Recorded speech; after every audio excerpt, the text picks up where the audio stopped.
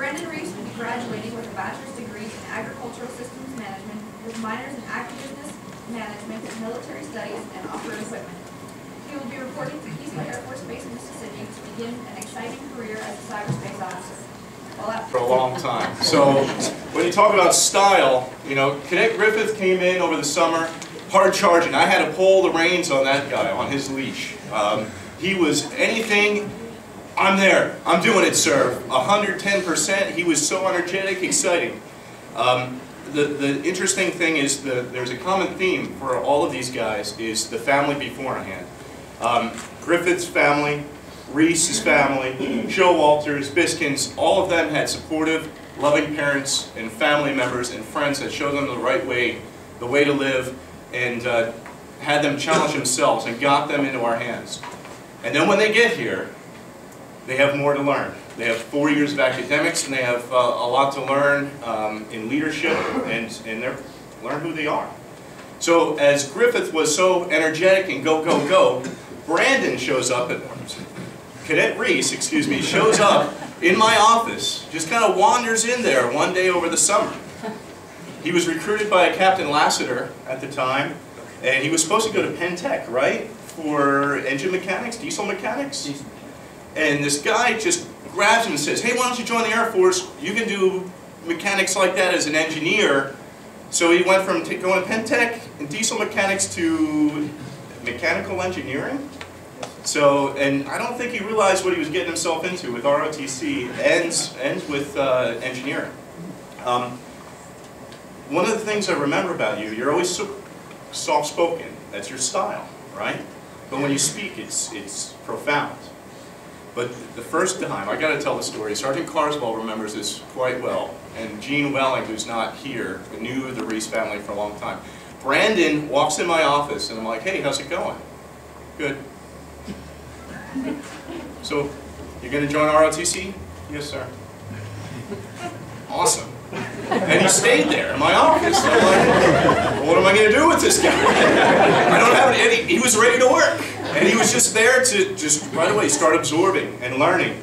And what do I do with this guy? So I chit-chat a little bit, and I get these short answers, right? He was a little turtle in a shell. And I'm like, okay, well, why don't you talk to, hey, Captain Kirshner's right over here. He just came back from Afghanistan. I bet he's got a lot of stories for you to tell, and he can talk to him. You know, I don't have any work for you right now to do. He was ready to start working. So you go from that first experience, meeting you, encountering you, and you were very shy and very quiet, but eager to perform, to becoming, you were the vice commander then? You were in the ops group commander, vice commander in the detachment? Vice wing commander of the detachment. He came out of his shell, he led, and now look at you. And you did it with style. Up all the way through this week when you drove your tractor into school. And you changed your major to something that fits you more, fits your style, your personality, and you're going to go on, not really, you know, you're not really going to do any ag stuff, you're going to work with nukes. Cyberspace. Cyberspace, even better. So you're going to deal with space, use land and now space, and you're going to go on for at least 4 years, hopefully more, and you're going to have a flourishing career. And you're going to take that style that you have and do so well, I know it, okay? So without any further ado, everyone, please rise again. Please come to attention, raise your right hand and repeat after me. I state your name. I, Brandon Serge Reese, Having been appointed a second lieutenant in the United States Air Force. having been appointed second lieutenant in the United States Air Force, Do solemnly swear do solemnly swear to support and defend the United States, the Constitution of the United States, to support and defend the Constitution of the United States against all enemies, against all enemies, foreign and domestic, foreign and domestic, and I bear true faith and allegiance to the same. and I bear true faith and allegiance to the same. I take this without any mental reservation or purpose of evasion. And I take this without any mental reservation or purpose of evasion, I will well and faithfully discharge and I will well and faithfully discharge the duties of the office the duties of the office which upon I am about to enter. on which I'm about to enter. So help me God. So help me God.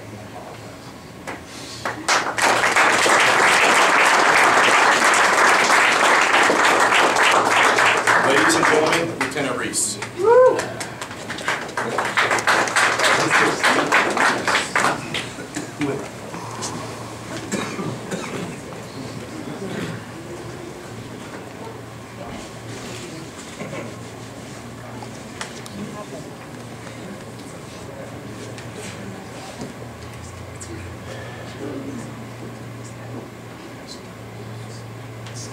This time I'd like to call my parents, Jeff and Trudy Reese, up. And also my girlfriend.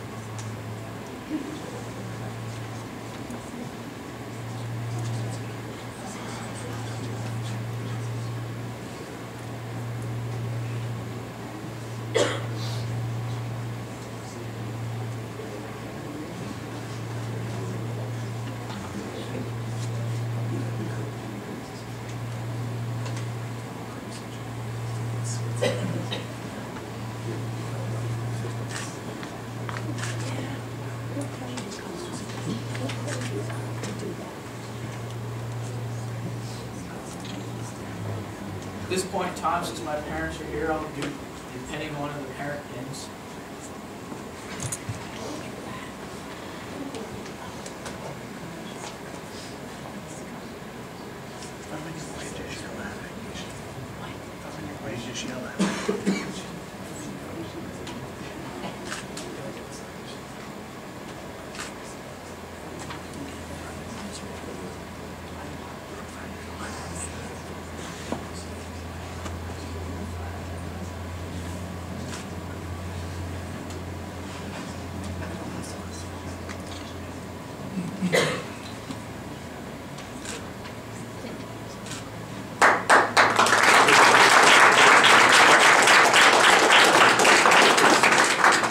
At this point in time, I'd like to call my grandfather Larry Confer up for the first salute.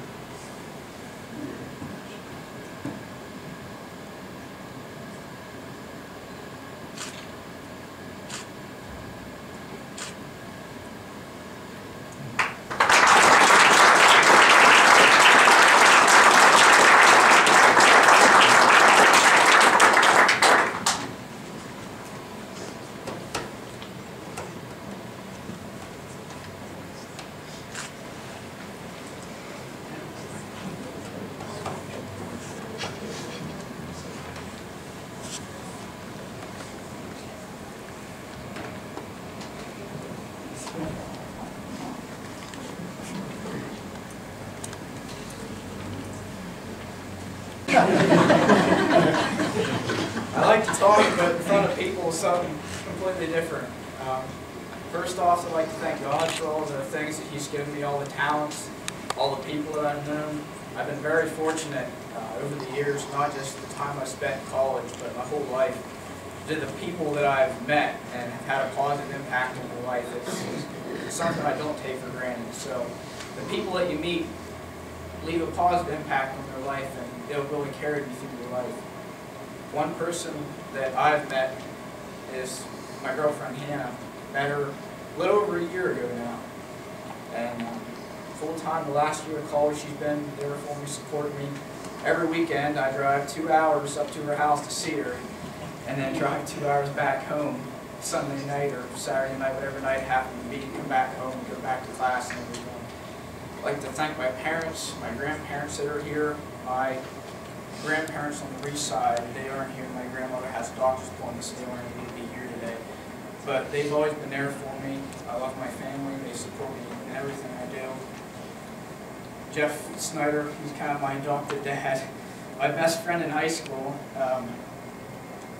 they kind of picked me up. It'd be one of them things where I'd go over to their house at 10 o'clock at night or something like that, and just show up and be like, oh, hey, Reese, you want anything to drink? You know where the soda's at, the couch is there. If you want to sleep, take a nap, do whatever you want. So it's definitely been an experience. And for you, those that didn't exactly hear about it, what Major Heckman was talking about, I've always wanted to drive my tractor in class. That's something I've always wanted to do when I was in college. And this past week was the last week of classes. Well, I only got this past week to do it. Well, I got Monday, Tuesday I can't because I got PT and I got to work in the morning and I'd be home late at night, so I really don't want to do that. Wednesday is supposed to be cooler, so I really don't want to be driving my tractor when it's 20 below. Thursday I have more stuff, and Friday I'm going up to my girlfriend's house, so I guess I got to do it tomorrow, Monday. So I went Sunday night over to my friend's house, picked up my trailer. That night loaded the tractor on the trailer, and then that morning took my tractor, trailer, and truck over here to campus, unloaded my tractor, and drove my tractor in the parking lot. And just to make sure I didn't get a ticket, I stuck my parking pass in the grill of my tractor. True story, I have pictures of it. And took pictures of everything sitting in the parking lot there. And a friend of mine I have class with, he was sitting in his truck when I pulled in the parking lot. And I go rolling up to the parking lot. He was on his phone or something like that. He does the look at your phone, he kind of looks down and does one of them things. And I go rolling up to the parking lot. And then I was done with class for the day. My friend's like, no, you didn't really drive your tractor. I'm like, yeah, look at my phone here. I drove my tractor. He's like, you want to go for a ride? I said, yeah, sure. He's like, you won't do it. I said, yeah, we got nothing else better to do. Let's go do it. So brought my tractor in, drove it down Park Avenue. People pulling out their phones and stuff like that. So I was going down Park Avenue. Pulled in the Ag Engineering building. A friend of mine hops on the back. And we go driving around campus. And I'm like, where do you want to go now? He's like, oh, let's go down over the hill. So we ended up going down College Avenue on my tractor in the middle of traffic at 3:30 in the afternoon. And I go to class the next day on Tuesday. The friend's like, did you drive your tractor to class yesterday? I said, yeah, why? They said, well, you made it on the campus Snapchat. I'm famous, I didn't even know it.